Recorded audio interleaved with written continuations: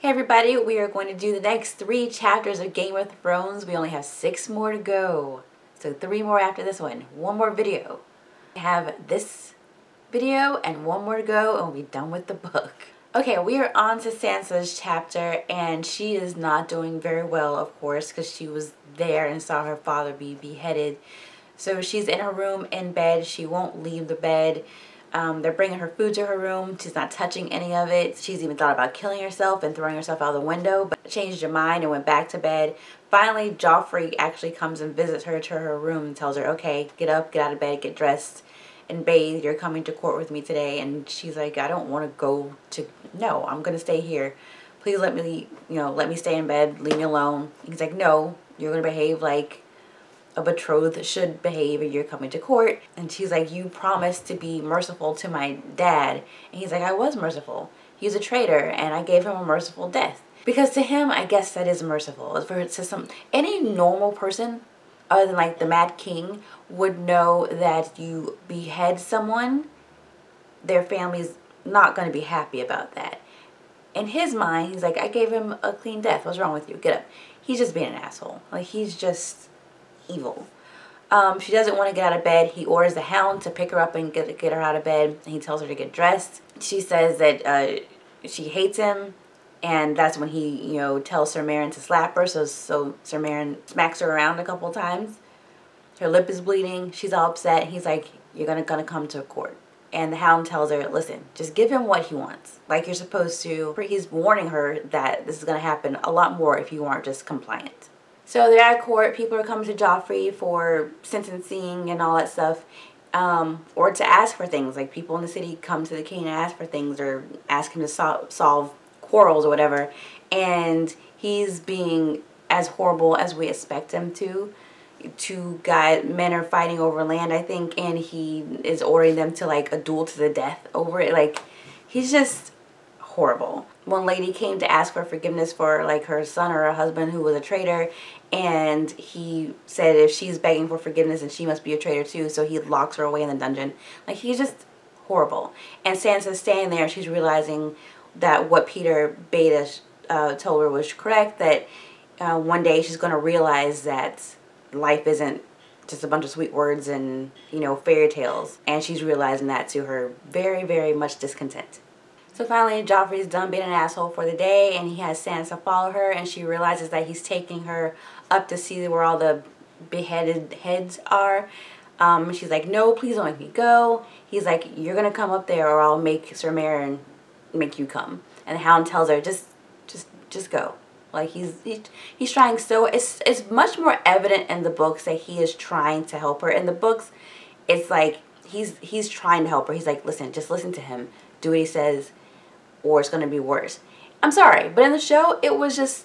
The few interactions they had, it was just creepy. He was just looming over her, being all dark and sullen, and it was creepy as fuck. And people were like, you don't understand that he's trying to help her. Yeah, if you read the book, you understand that. But I did not, like, it was not evident. To me, I was like, what is wrong with you? Anyway, he is clearly on her side and trying to help her out during this whole thing, because even though she's waking up now to the harsh realities of the world, she's still slow at, understanding how she should behave and what she should do.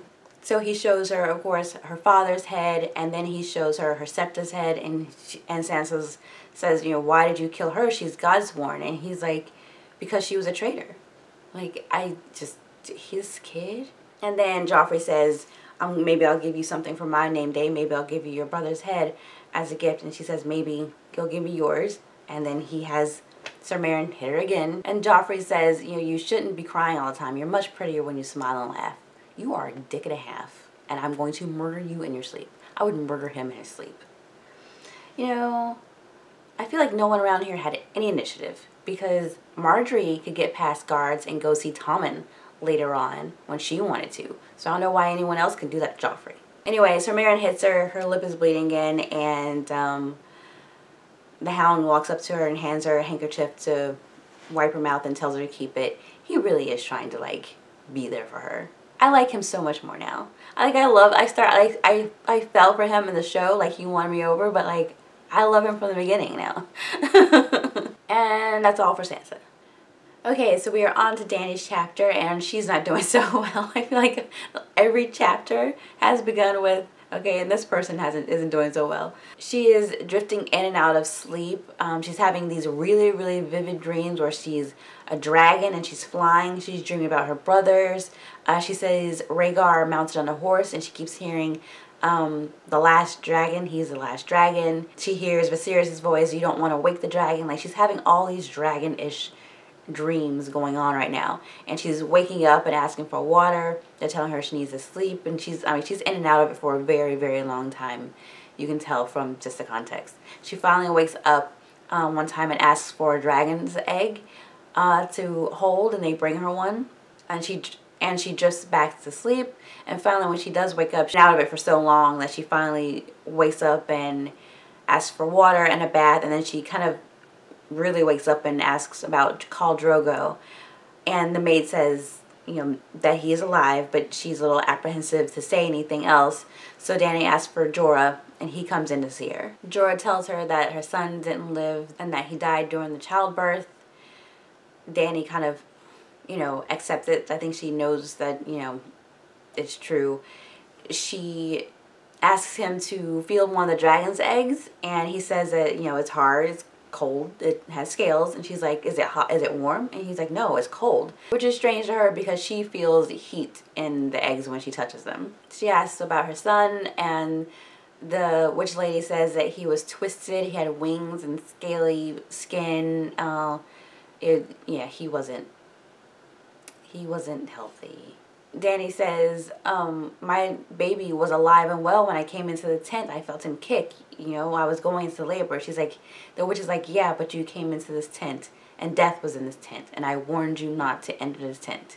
And Jorah says, I saw you dancing with shadows, just shadows, but you can tell he's kind of not really buying exactly what he's saying. And the witch lady says, you know, well, the grave casts long shadows and no light can hold it back.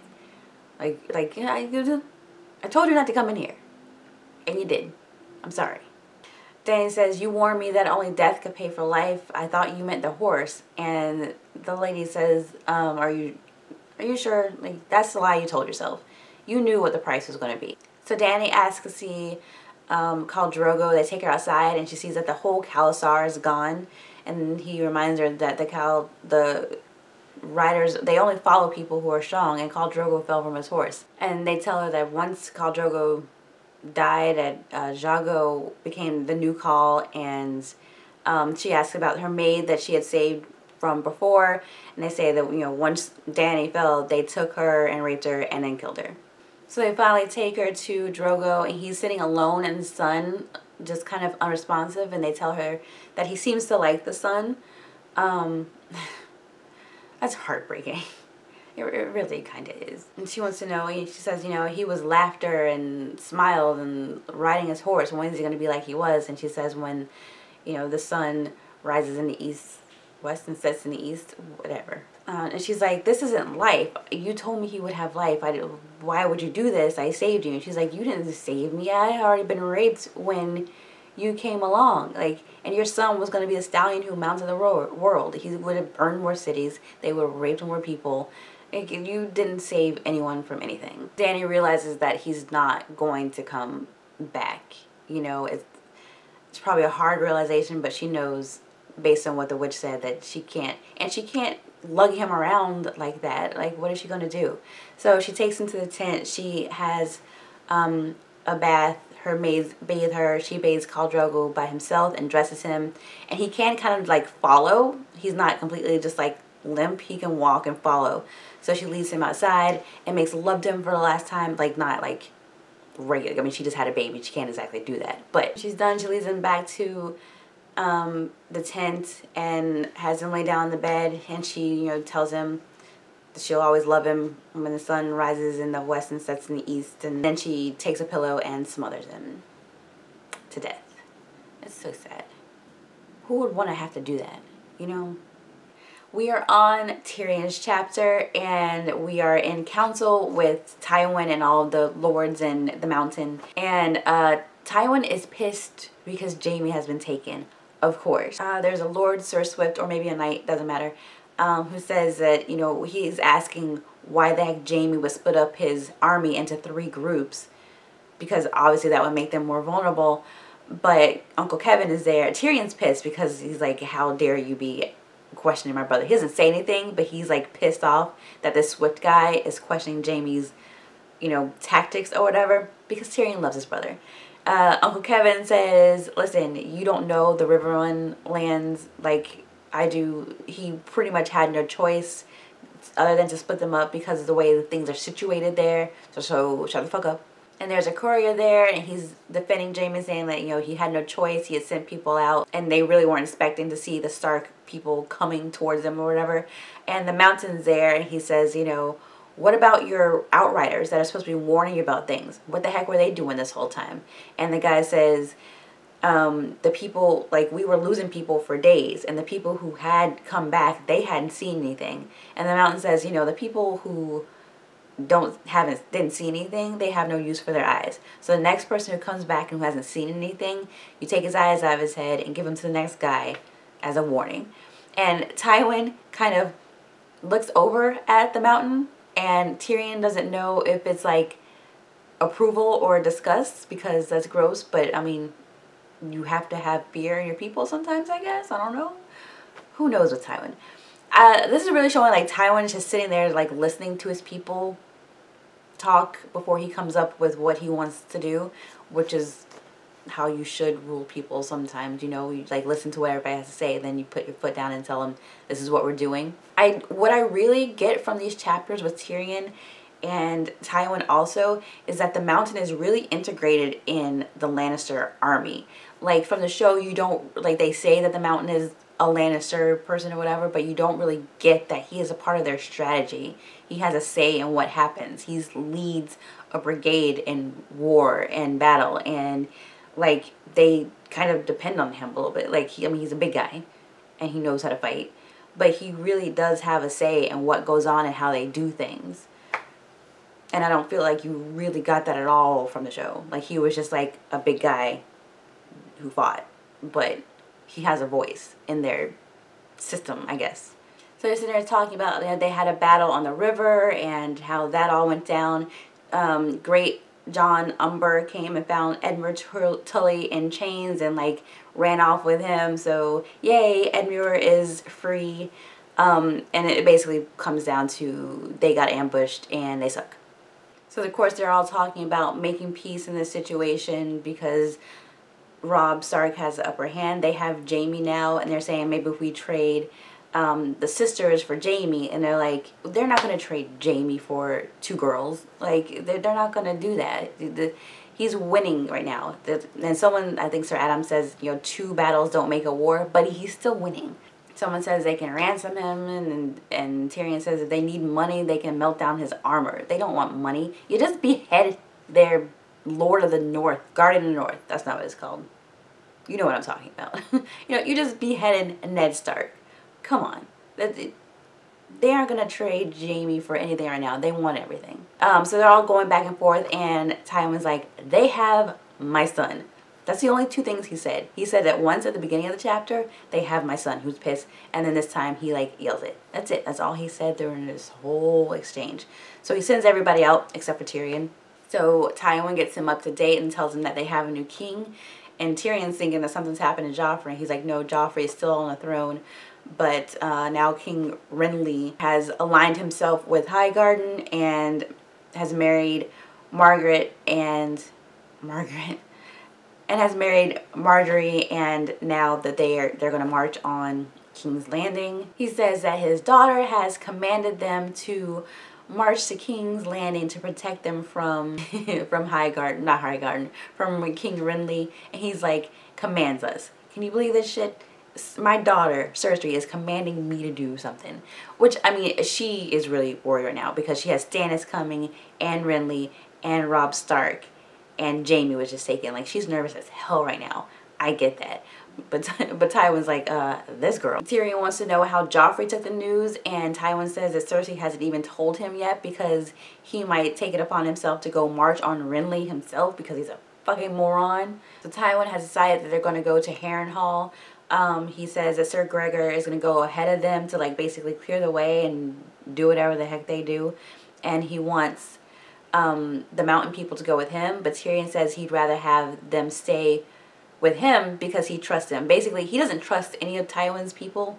Why would he? Tywin always wants him dead. And he knows that the mountain people are his people, so he can trust them. And Tywin says, okay, well, we can do that, but you better teach them a little bit of discipline, because right now they're all over the place. And I'm sending you to the city. And Tyrion's like, what? He says, I'm going to send you to court to be the hand of the king.